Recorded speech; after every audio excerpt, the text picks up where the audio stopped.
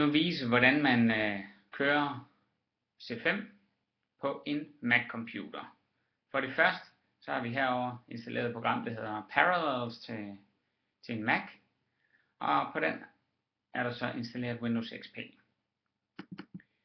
Det vil sige, at man har en Windows XP, der kører på ens maskine. Det vil jeg prøve at klikke på, og her har jeg så allerede fået startet min Windows XP op. Lige noget normalt skrivebord. Og her vil jeg så prøve at starte min C5. Så det er faktisk ligesom at have en Windows XP på sin maskine. Og fordelen ved det her program er, at det kører faktisk lige så hurtigt som på en Windows XP maskine. Så lad os prøve at gå ind under en debitor dagligt, og vi vil prøve at lave en faktura.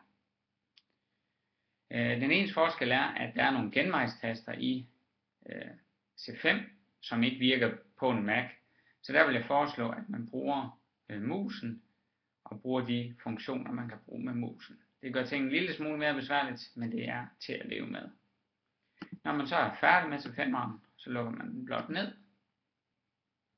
Går ned i start og vælger luk computeren. Og så er det faktisk det.